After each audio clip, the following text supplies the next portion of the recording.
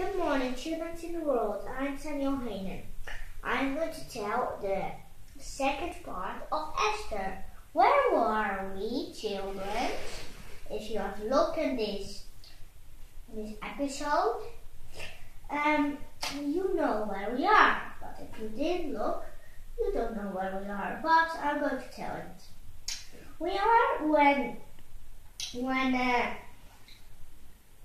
Haman put his clothes on Mordecai, and Haman was very angry because it wasn't for him, thinking that it was for him, but it was for Mordecai. And one day, the Queen Esther said,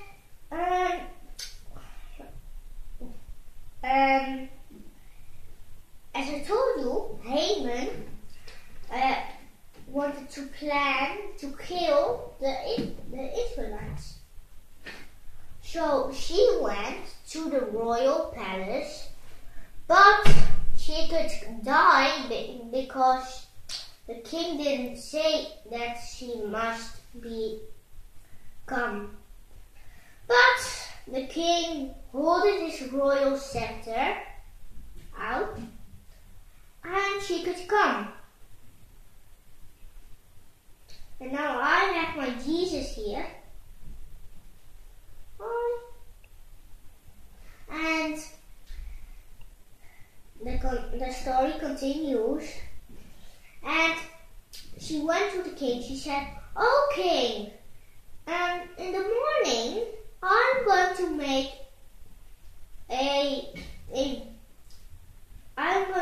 the table with very much food to eat.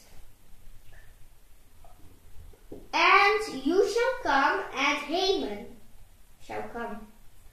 And they came, and the king said, "What can I do for you, my honey?" Another feast. And they came again to the other feast.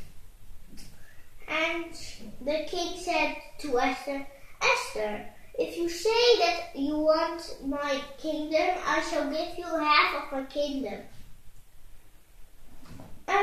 "We are going to die because of someone." Who is it?" said the king. And she said, "Haman." And the king said, "Haman, how can you do this?" "But I didn't know what I didn't know." Let Haman be thrown in prison. Or be hanged actually. And Haman was hanged. What do we learn of the story? We learn of the story that she helped her people and herself for not dying children. I see you on the next episode of a story of God. Bye! Samuel Heinen, kisses and hugs.